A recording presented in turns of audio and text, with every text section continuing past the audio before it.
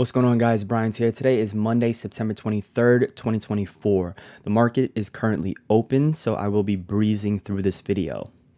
We are going to take a look at a 0 DTE Iron Condor in which I currently have running.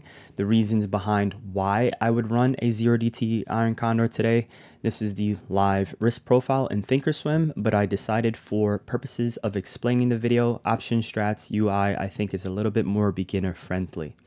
The market closes in less than an hour and a half, so while I still have the position open, I decided to just hop on and record a quick video. An Iron Condor is the king of options spreads or option strategies in which you think there's going to be sideways price action. In other words, if you think a stock is going to be choppy, this is the perfect strategy for you. It is comprised of selling a put and selling a call, and then buying a call and buying a put, creating wings. The way we would read this is the 57.85 call is the strike that was sold to open, and the 5800 call is the strike that was bought to open. You will often see that abbreviated as BTO. Bought to open, and STO, sold to open. I like to just say this is the strike I shorted and this is the strike that I purchased. It makes it easier for me when I was a beginner and I first started learning about spreads. That's the way I taught myself, and that terminology stuck with me. I didn't waste time trying to memorize all of the acronyms. This is the call short, this is the put short, this is the put purchase, this is the call purchase. The order is submitted at one time whenever you're opening up the spread. The strikes in which I chose, as well as the P&L, are not the relevant topics of this video, as it is more so about the general idea behind why would I run an Iron Condor, or why would anyone want to run an Iron Condor today. I just created this in option strat to make it easier to explain for this video, but the spread was actually opened this morning. I went ahead and adjusted the cost basis. So if we head over to Thinkorswim, this is the actual cost basis for the strikes here. So we can see that the put was sold for $4.50, the call was sold for $6. So if we head back over here, we can see that I just adjusted the cost basis by putting $6 in for the cost basis, and then the $4.65 for the cost basis on the put side. So just to make sure that it, $4.55. So actually, let me just adjust that $4.55 right here. Made a simple mistake. There we go. And then let me just save this, just to make sure it's updated and it matches more with what's in Thinkorswim. This is also based on one lot, which is all I have left running, but you can size up and scale down according to your profile, according to your account size. For educational purposes, I think it's always easier to look at things in terms of one lot. I like to call these types of Iron Condors a 1-to-1 risk to reward ratio. In other words, the credit received is about similar to how much margin is being used. And I think of it as either the underlying is going to remain within this range or it's not. And if it's not going to remain within that range, I'm essentially willing to lose the same amount of credit in which I'm looking to receive. So if I'm looking to make $300 off of this trade, I'm willing to lose $300. And that's what makes it a 1-to-1 risk to reward ratio. Normally, when a trader runs an Iron Condor, the credit received is going to be much less than the margin that's being used. And that's because they're going for a higher probability of profit. And we can disregard these numbers right now as this is updating as time is passing by. So as the market is getting closer and closer to expiration, the chance for profit is going to continue to increase just because the current price of the SPX is within the range right now. But when I first opened this trade this morning, that was not the chance for profit. Now, hopefully this basic introduction to Iron Condors makes some sort of a sense. Let's get into the charts and let's take a look at some of the reasons behind why the trade. What I have right here is the 0 DTE highest positive gamma strike, and this is also the absolute gamma strike for today. This is the Discord channel for Quant Trading app. This is about 45 minutes after the market opens. Chloe asks, how would I interpret the power strike at 750 and the absolute gamma strike at 700, sideways price action? And then we have another trader, Evie, that asks, if the absolute gamma strike is at 725, does that mean it's a magnet for price at 725? So this is 725. This is our absolute gamma strike. This is also the strike with the highest amount of positive gamma. This is currently where the SPX was at the time. So 45 minutes after the market opens, this is where the SPX is. This is our absolute gamma strike. This is our highest positive gamma strike. That's what I marked off on this chart right here. This is what it's saying. This is the 0 DTE, the highest positive gamma strike, and this is the absolute gamma strike early in the morning. At that time, the SPX was still here. Now, if I'm looking at this, my expectation would be that the market is going to gravitate towards 725. However, there's not enough reasons to think it's going to break past 725. So that already creates some sense of expectation for a rejection. And if I'm going to run some sort of Iron Condor, then selling calls a little bit above this strike becomes a thought that I'm going to have. I responded to Chloe by saying, yes, if they were closer together, then there would be even more of a reason to think so. And then regarding EV, I said, yes, but right now there are multiple 0 DTE strikes that have similar absolute gamma. So these levels that I'm showing are coming straight from Quant Trading app. So I'm just going to pull this page up for a second. And this is where we can do a little bit more of further investigation. If you've never seen Quant Trading app before, a link is in the description. I am the lead developer at Quant Trading app, so a lot of these tools I'm intimately familiar with, and they are the primary tools in which I use before I make most of my trading decisions. This right here is the 0 DT gamma exposure. This is the live time right now, so obviously we're not taking a look at the same profile from earlier. But what I'm doing is I'm turning on the absolute gamma, I'm going to turn off the net GEX, and what we can see right here is there are a lot of strike prices with similar absolute gamma. Whenever we see this type of profile and we see that the spot price is in between this, price tends to be pretty choppy within that area.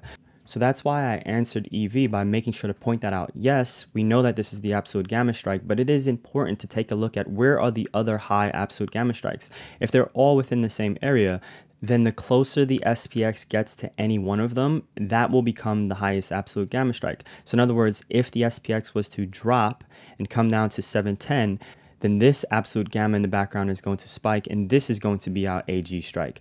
So in other words, I think of all of these high absolute gamma strikes as important. This is 1, 2, and 3. All 3 of them are pretty important. When I see this many of them clumped up together, I like to think of it as the market is just going to consolidate and chop around a lot of these strikes. So when I'm structuring my Iron Condor, I'm going to structure it to cover this range. This is essentially what I'm looking for, and I might just give it a little bit more of a buffer or a little bit more wiggle room in case the market wants to poke above this range or maybe drop below this range. My expectation would be that it would retrace right back within this area, and that's the type of price action again that we're having here today. These are also the type of days in which I don't waste my time trying to look for a trending day or trying to look for some sort of massive breakout. These are the type of days in which I would run some sort of Iron Condor, some sort of Iron Butterfly, and just leave it alone for the day. I like to use the 1-to-1 risk to reward ratio because the edge in this case is the gamma exposure profile,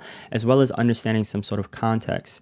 There were some catalysts earlier in the morning, but past the morning session, there wasn't really much left on the calendar. It's not like we're in the middle of some sort of an earnings season. We had the PMI report that was 15 minutes after the market opens. There's nothing really left on the calendar here today. Tomorrow is the consumer confidence report at 10 a.m. So between today into tomorrow morning, there isn't really much of an expectation from a catalyst standpoint. And that's why it's important to be aware of the economic calendar as this builds context. It's not just because I saw the gamma exposure profile. It's also a little bit of common sense with a little bit of experience, and then using some of these advanced tools to build conviction. This is exactly what ended up happening. Price ended up rejecting 725. We can see right here, the markets was barely able to get over 725. That's not surprising. The power strike comes from this. That's a topic for another video. I've demonstrated the power strike in multiple videos on this YouTube channel. As we scroll through the channel right here, we can see the most up-to-date prints. The power strike is still pretty flat. The absolute gamma strike has been relatively flat for today. There's not much of a reason to think we're going to be outside of this range for today. When both of these are in confluence with each other, so the absolute gamma strike and the power strike, if they both match up, then I like to consider butterflies, as they have more of a narrow, more laser bullseye type of focus in terms of if I'm targeting a strike. But whenever things look mixed in the morning, I'll just consider an Iron Condor. And lastly, I want to demonstrate something else in which I consider whenever I'm building out some sort of context and some sort of awareness for the week. This is the gamma profile for the week. This has been expressed multiple times on this channel. I will leave the link to the main video in which I showcase how I prep for the week in the description of this video. I highly recommend you guys check that video out. This is the gamma exposure profile for every expiration this week. I like to run this profile a few minutes after the market opens every Monday. So this is Monday, Tuesday, Wednesday, Thursday, Friday. These are the 5 expirations of this week. It builds out a profile for me, and then I take these levels and I plot them on my charts, and it's coming straight from this gamma exposure profile. So this is the highest absolute gamma strike for the week. It is also the highest positive gamma strike for the week, which is 750. This is our SPY chart here. I'm going to turn on those levels in which I plotted manually. I'm going to turn off all studies, and we can see right here, this is 750. It is a strike in which I'm making a color that stands out because it is the highest positive gamma strike, the highest absolute gamma strike. It is the strike that has the highest amount of open interest combined for calls and puts. It is a key strike that has over 3 confluences at that level. That is going to be an important strike for price action. Sometimes I make it yellow, just like a couple weeks ago. This strike right here, 540, look at what happened. The market sold off. It could not go any lower, and then we exploded to the upside. When you have these strike prices that have 3, sometimes 4 confluences at them, you want to make them some sort of a significant color or something different from what you would normally see because you want to be aware of that.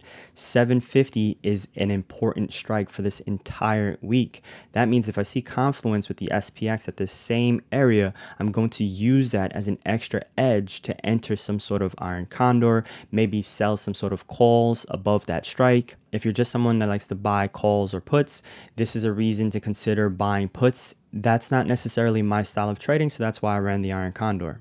These other rectangles on my chart are just notes that I'm leaving for myself to let me know where there's a lot of positive gamma for the week. So this green rectangle here, I didn't draw it out all the way to the end of the week because it ends up being too much on my chart, but this is just letting me know this is where the positive gamma starts. So that's why I have this right here. Positive gamma starts at 568, and then the positive gamma is pretty low past 580. So this is the range here for positive gamma. Then I have this here because this is letting me know this is where there's the most amount of negative gamma. I just extended this out just because price action is not in here yet, so it's not very messy. I try to keep my charts as clean as possible. If I were to actually display all the levels on this chart right now, we can see I have the SPX, I have the SPY here, and then I have the SPY on my momentum time frame, which is the 3-minute. And then over here on the ES. As you guys might have noticed, I ran the Iron Condor on the ES. These days I'm trading the futures a lot more. I analyze the SPY. I use the SPX gamma exposure more than anything. I use the SPY gamma exposure at the start of the week for the full week's profile, but for 0 DTE, my preference is the SPX. And then for execution, I actually trade the ES. So this is showcasing to you guys, I look at all 3 of them simultaneously. The volume profile is always up on the ES chart. The ADD has been pretty flat all day here. It was declining earlier in the morning. So even though the market was going up, I wasn't really seeing there as much reasons of concern to think we would go much higher. My Iron Condor was short to the strike just above the pre-market high and just below the pre-market low. And for a trend and for a day in which I don't think there's going to be a trend, that's one simple tip. If you want to run an Iron Condor, just use the pre-market range. The 2-day anchored VWAP earlier in the day was all the way down here, so the expectation would be even if we sold off, the 2-day anchored VWAP would likely act as some sort of support and the market would bounce. Again, the Iron Condor is open before all this price action happens. It played out exactly the way in which I expected it to. That does not always happen. So if price broke out of this range, and let's just say we were all the way down here, it's power hour, I would have closed the trade out. It wouldn't have even been a full 1-to-1 loss. So let's just say we were all the way down here. Let me just turn off these other ones and just look at it in terms of a single lot. If we were all the way down here, I would be down about $170 per lot right now. In this case, this is just one lot, so $170 relative to the position being up $270 right now. You guys can see it would have taken the markets to be down over 1% right now. So let me actually just reset these slices. Let's just see what a 1% drop or a 1% move would have been. Zoom out right here. If the market was down 1%, that would have been bad. Let's use a 0.5%. Right here, same thing, 0.5% to the upside. This is a little bit more realistic. Would have been down about $270 relative to the $270 I'm up right now. So about a 1-to-1 risk to reward ratio. I was using about a 0.5%. Why 0.5%? Because if the market's not really going to trends, I don't see it being outside of a range of 0.5%. And the 1% move is more so on a trending day. Again, I didn't think today was going to trend. A recap on the reasons. We're right around a bunch of absolute gamma strikes for the week. So this is the SPY. Here's our P1. Here's our absolute gamma strike. This is our second highest absolute gamma strike. This is our third highest absolute gamma strike. All those are coming straight from the profile in which I aggregated this morning. These are those strikes here. Here's the high absolute gamma strike. Here's the second highest absolute gamma strike. Here's the third highest absolute gamma strike.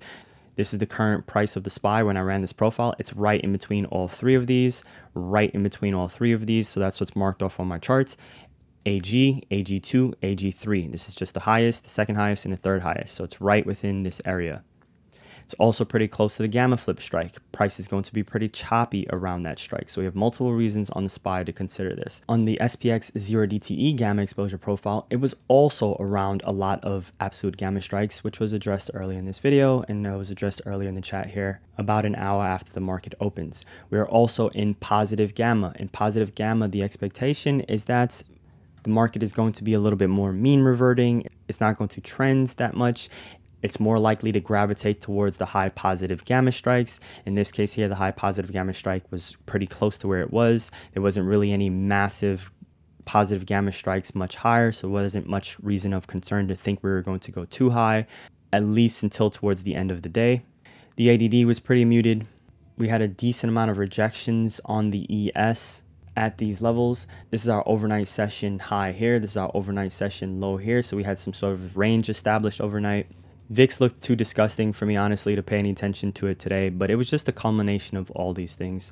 Hopefully by me just sharing multiple things in which I would look at any given points, I can address or show you guys a different approach for how one trader might analyze the markets. And if you didn't know anything about Iron Condors, well, this is one example of how you may want to trade. On days if I think the market is going to trend and I know I don't want to deal with the stress of trying to scalp, I will probably just sit out for the day. I've always found myself gravitating towards Iron Condors. I've always wanted to be a better Iron Condor trader. I don't like managing them. At most, I'll give one adjustment, which means if the market was to go too far, I might just roll the put side up and then turn it into more of an iron fly. And then if the market continues to break out of any direction, I might just close the trade and taking a loss. The key here is I already know what my max loss is. I'm comfortable with the max loss.